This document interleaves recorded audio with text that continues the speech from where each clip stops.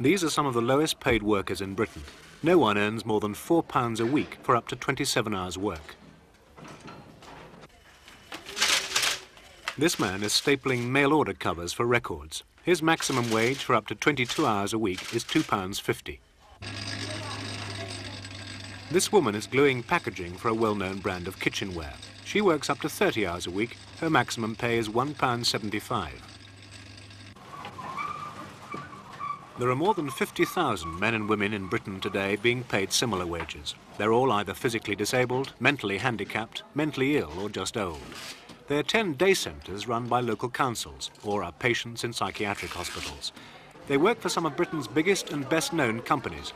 However, they work for pennies, not pounds. Government restrictions prevent most of them from being paid more than £4 a week, no matter how hard they work. For 5 months, World in Action has been investigating Britain's day centre and hospital workshops. Tonight we show how private and nationalised industry and local councils benefit from an unseen army of the disabled and the handicapped who are working for a pittance.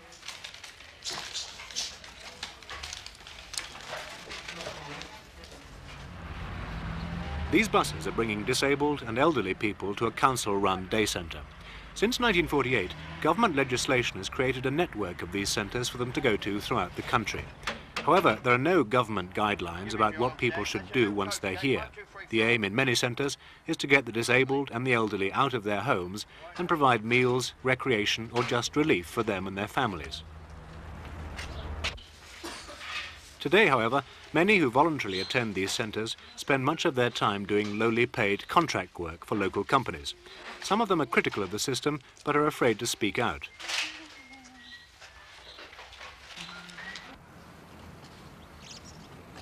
Bert Massey, who's disabled, has studied the day centre system. We asked him what he thought of the contract work. Not jobs I could put up with for more than a few hours. And I think many disabled people I know who've attended day centres, and I think it's their view which is important, have said that they find the task given to them almost moronic. They're tedious, they're boring, they don't change, it's the same thing day in, day out. That could be said, of course, for many people who are working in industry, but they're receiving a damn sight more than disabled people are. We found this example of work being done by the disabled and the old in a South London day centre. This woman is over 80. She and her companions are changing protective covers on wooden spatulas. The spatulas are being sent to doctors to promote drug sales. These two women are 86 and 88. The youngest person here is 65. They come to centres like this usually just to meet their friends, but because of the pressure to complete this subcontract, they've been asked to work. The second part of the job is done elsewhere in the centre by the physically disabled. They come here mainly to work for up to 18 hours a week and earn £1 to £2. Their job is to put the spatulas into new paper covers with different advertising. For this contract, the centre is being paid £1 for every 1,000 spatulas. They and similar centres have to do 1 million.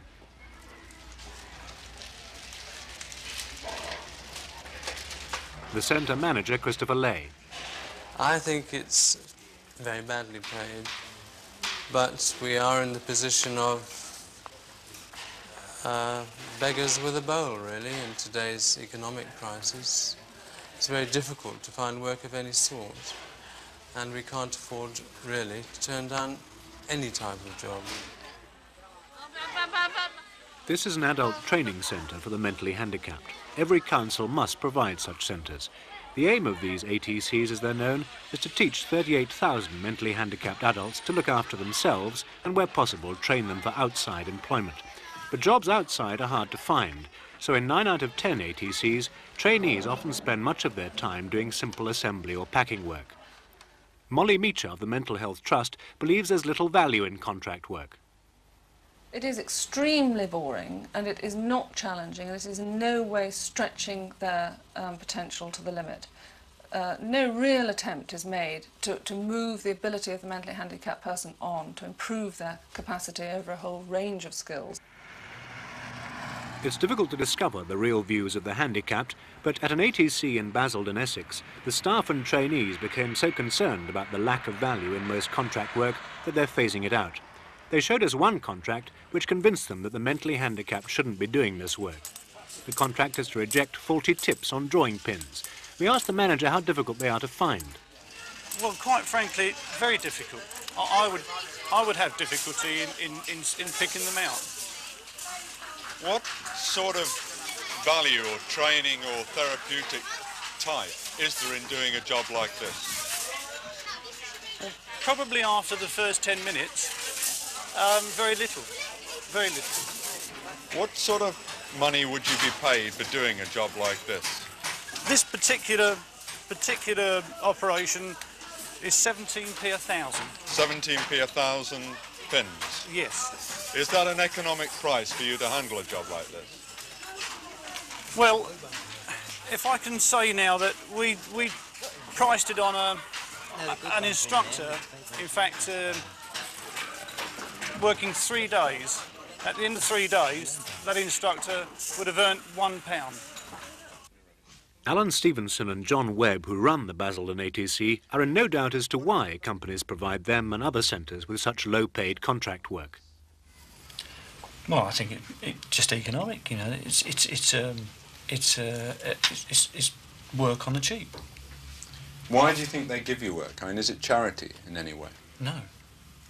Oh no, I fully endorse all what Alan's saying. You know, I think charity, you know, charity begins and ends with the WPS and people who come sometimes in from the streets, and they may give us, can your centre use this? But when it comes to the actual industrial work, no, usually we have to go out and look for it. No one comes to us. The only time they come to us is if they're in trouble and they need more work done. That's right. We have to be viable. We have to, in their sense, we have to produce a certain amount, and that they ask for you know, they insist on schedules, and when we've not been able to keep to these schedules, they've taken the work away from the centre and given it to somebody else. Yeah. And there's always somebody else to take it. What other savings are there to a company in using a centre like this for doing work? Well, I would say in particular, you know, storage space. I know for a fact that lots of centres are used for their storage space. This adult training centre in London's East End shows how council property can save storage costs for companies. There are other bigger savings. ATCs, day centres, hospitals, prisons and home workers compete for these simple assembly and packaging jobs. Some companies play off one against the other to get the work done as cheaply as possible. In almost every case, the job would cost more if it was done in a factory, even by the lowest paid factory worker. The firms save not just on wages, but on pensions, national insurance contributions, holidays, welfare and redundancy payments. Further savings can come on rent, rates, heating and lighting. The disabled and the handicapped do the job more slowly, which is why contracts are priced per item, but they still do it adequately and much more cheaply.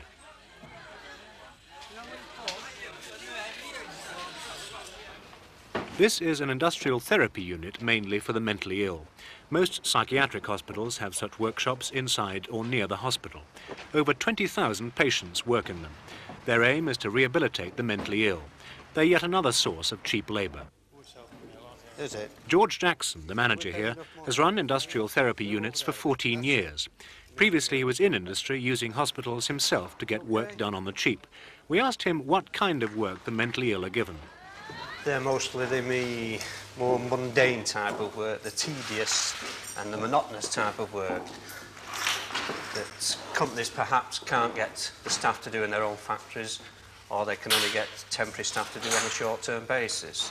It's very difficult for companies to get hand gluing or packing of things into plastic bags week in, week out on a regular basis, so they pass them out to the day centres. Employing the disabled and the handicapped costs very little. These weekly wage packets are being made up at a work centre in Bromley, Kent. Wages here are just £2 to £3 for a 30-hour week. Government regulations dictate that the disabled and the handicapped can't earn more than £4 a week, otherwise they lose their state benefits pound for pound.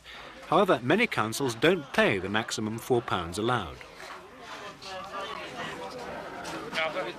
The mentally ill are better off. They usually have paid some national insurance contributions and are supposed to be doing work as therapy, so the mentally ill can earn up to £10 a week. But the handicapped and the disabled also receive supplementary benefits and other allowances. Researcher Bert Massey again. but what would you say to those people who say that, well, these people are only paid £1 or £2 a week, but then they're already receiving maybe a total amount of £28 to £30 a week from the state, so why should they be paid anything else? I think that's fair enough, but having said that, we've got to say, well, what work are they doing? Because some people in the centres are doing contract work for industry. And if they're doing contract work for industry, and industry is selling the products presumably at a profit, then some people might say that paying disabled people £1 a week to do this work is exploitation. World in Action asked 112 major local councils in the areas indicated on this map whether they did contract work in their centres and what wages they paid. Of the 67 councils who replied, only 7 didn't do contract work. Wages were as little as 20 pence a week. The average was only £2. We also visited 35 different work centres. We found widespread use of disabled and handicapped people as cheap labour, not only by small firms, but also by many leading companies, nationalised industries and local authorities. We investigated in detail 4 contracts to show the benefits to those who use the disabled and handicapped to get work done on the cheap. First, the Grip-Tight contract. Lewis Wolf Grip-Tight make a baby's feeding bottle which is sold exclusively by Boots. Boots are not involved as this is a subcontract. These mentally handicapped workers at Meadowbank, an ATC in Burnley, Lancashire, assemble and pack up to 15,000 bottles a week, a large part of Grip-Tight's output of this line. They're paid 50 pence to £1.75 a week for up to 30 hours' work. Grip-Tight pay the centre less than a quarter of a penny for each bottle. To evaluate this price, we went first to George Jackson, manager at the Coventry Therapy Unit. He insists on a fair price and some therapeutic value. I would cost putting that together at roughly 2.5 pence each. I would, after a bit of argument, I would probably accept 1.5 pence each, but I would certainly not go any lower than 1.5 pence. 1.5 pence each would be £15, 1,000 bottles. Yes. What would you say if I was to tell you that is currently being done for £2 a 1,000? Well, that's 20p per 100. It doesn't bear thinking about. I think it's the one reason for putting the baby back on the breast is to stop producing these, because we certainly wouldn't produce it for that. We also commissioned the School of Work Study in London to price this contract, assuming normal wages and average overheads. Their estimate was 1p a bottle. They said that even if the job was done by Grip-Tight's most productive employees, the price would still be 3 times what the centres paid. From its Preston headquarters, Lancashire County Council told us that council policy was to provide, on as broad a basis as possible, education for living, and it was considered that the right to work should be met, among other things, by arranging industrial contracts. But this was just one of many ways of providing a therapeutic environment. Other things were regarded as far more important. Lewis Wolf Grip-Tight is controlled from here by millionaire Eric Hurst. Grip-Tight's last published yearly profit was £207,000. Eric Hurst declined to appear or to answer written questions, but he did tell us that he had been through the costings and was entirely satisfied that the company gained no financial advantage from having the work done at Meadowbank. The only reason the work was done there was because of its social implications. He added, Mr. Robinson, the manager of Meadowbank, informs me that he is completely satisfied in every way, and so do senior officers of Lancashire County Council. I can only add that unless our customers object or we are in any way given adverse publicity, we shall continue to support Meadowbank. But it's not only private enterprise that benefits from the disabled and the handicapped. The second contract we examined involves a state-owned corporation, the British Airways contract. The elderly and disabled workers at this day centre in Uxbridge near London Airport are slicing lemons for the drinks provided on all British Airways European flights from Heathrow. They work 15 hours a week and are paid by the council the maximum £4. British Airways pays £2 for 100 of these trays. We asked a leading contract caterer his labour charge for doing a similar job. He said £2 an hour. The centre is paid effectively 55 pence an hour on average.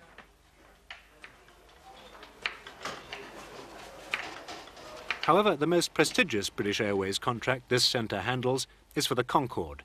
Since early 1976, disabled workers at Uxbridge have been filling presentation wallets for Concorde passengers. Each wallet, as we demonstrate, contains mementos like a silver coin, writing pad, slippers, postcards, and adverts for luxury articles.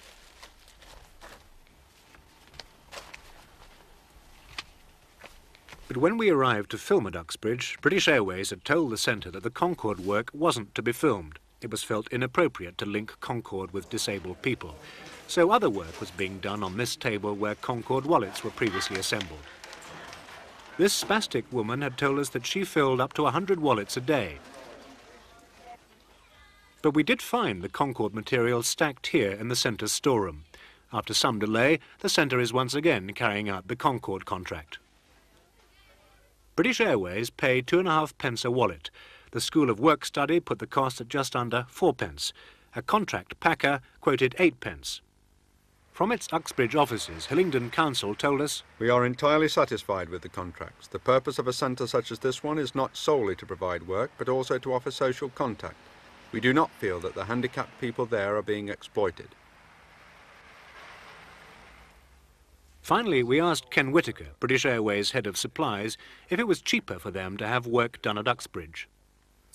All our subcontract work is on the basis that it is less expensive than being done here.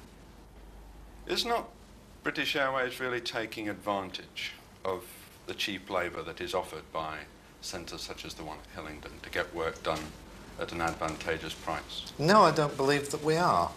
As I say, I believe that it's mutually beneficial. But if it cost you more to do it at Hillingdon than in fact it could be done elsewhere, do you think you'd still do the work there through disabled people? As I told you, we are not a charity, we're running a business. And as such, items still have to be commercially viable. Some companies use disabled and handicapped workers on a large scale. The third contract we examined is spread over a variety of work centres. The toy contract. This company, Pittance, makes a wide range of toys found in shops throughout the country. They use several different sources of cheap labour. These mentally handicapped workers in a Bow, East London adult training centre are paid from 75p to £2.50 a week. They work up to 22 hours a week, part assembling Britain's toy tractors. The centre was being paid late last year just under 1.5p for each tractor.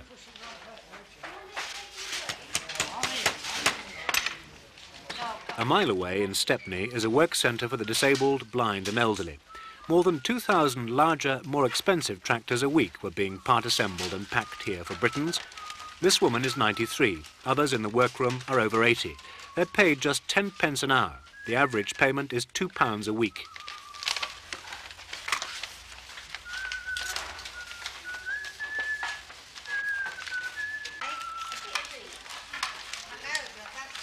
Again, we asked George Jackson what price he would charge to do this same contract. Well, I've had a look at it, and there's approximately 11 different operations involved in it. But there is a great therapeutic value within this particular job. But we would hopefully get around about 8p per carton completed. We would possibly come down to about 5p, but we would not come any more than 5p. The School of Work Study priced this contract at just over 6p each tractor if done in a factory. That's 4 times the 1.5p paid to the day centre. Tower Hamlet's Social Services Director told us that if a satisfactory price wasn't negotiated, then the work wasn't done. The centres were there primarily to avoid loneliness. People were happy to receive the additional money and were under no pressure. This is the Pittance factory in Walthamstow, East London. Britain's last published yearly profit was £603,000. Chief Executive Joseph Thake declined to appear or to answer written questions about Britain's use of the disabled and handicapped. But he did say this. We like to think we are an honourable company, but sometimes it is better to keep your mouth shut and let the world think you are a fool than to open it and confirm it. However, Pittance isn't the only company that makes great use of the handicap to get work done cheaply. This is the Accrington, Lancashire printing factory of Fine Art Developments, Europe's largest greetings card printers.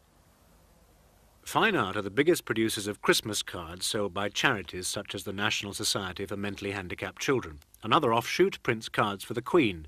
Its subsidiary, Web Ivory, handles the cards, wrapping paper and gift tags sold by many charities and organisations.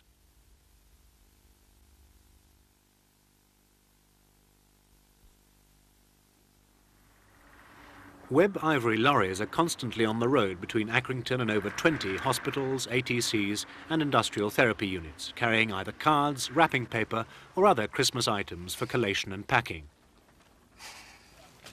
For several million cards and a large part of the other items, Web Ivory rely on the handicapped and the mentally ill.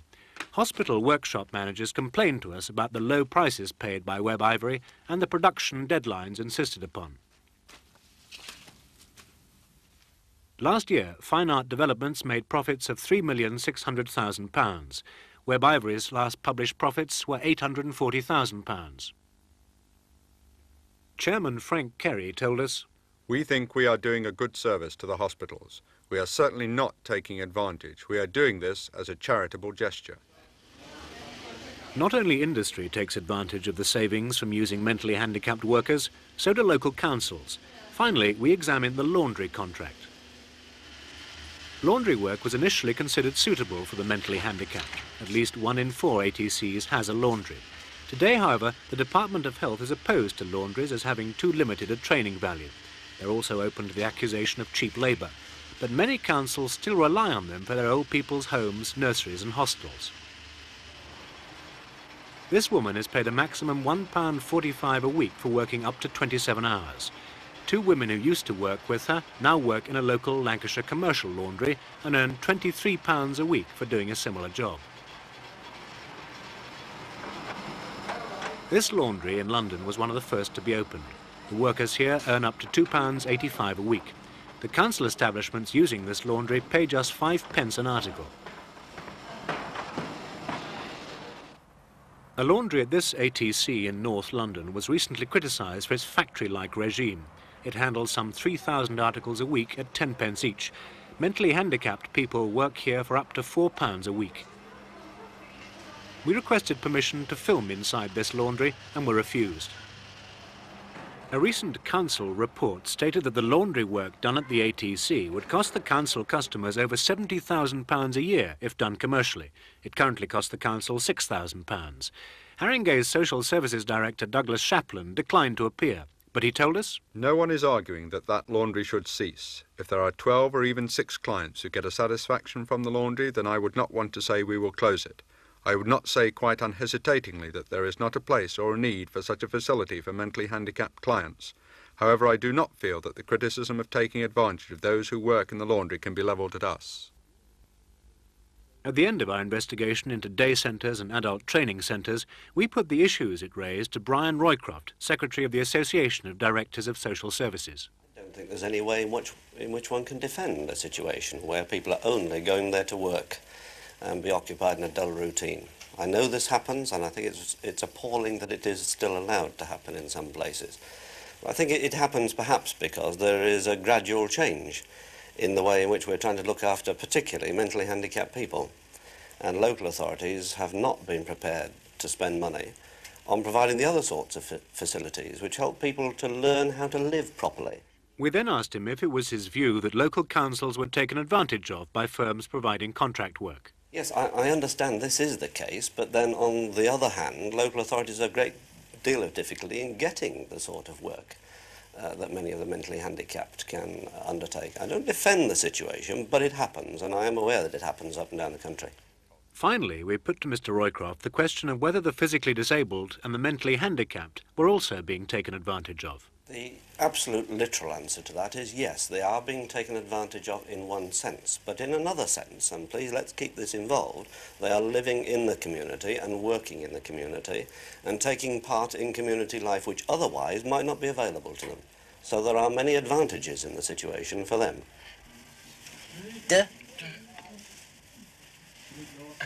Ow. No. Right, what's the word? Some ATCs, like this one at Basildon, are concentrating less on contract work and more on teaching the mentally handicapped how to live a near-normal life. Look at the dirt on the tissues. Basildon's Alan Stevenson and John Webb want to see an end to contract work. We know the mentally handicapped can do simple, repetitive work. We've known it for 20 years. There's no need to keep on proving that point. What they can't manage is, or they have great difficulty with, is getting on with people, or people getting on with them, and meeting people. And this is where work experience and outward-looking ideas... The system they've got at the moment with the industrial setup is you're very great danger of becoming a ghetto within the community, and people just walk past and say, what goes on in there? Oh, all mentally handicapped work, you know? Our job is to be a base and to branch out. And the biggest teaching aid you can get is the local community. World in Action has learned that later this year the government will publish a review of the earnings restrictions on the disabled and the handicapped. New guidelines on what should happen in ATCs and a policy on day centres are also expected. Last month, Health Minister David Ennals stated, "We must not just put up buildings and fill them with people. We have to think very hard about what is to go on inside these buildings once they are up." When that thinking stops, so too must the use of Britain's disabled, handicapped and old people as cheap labour.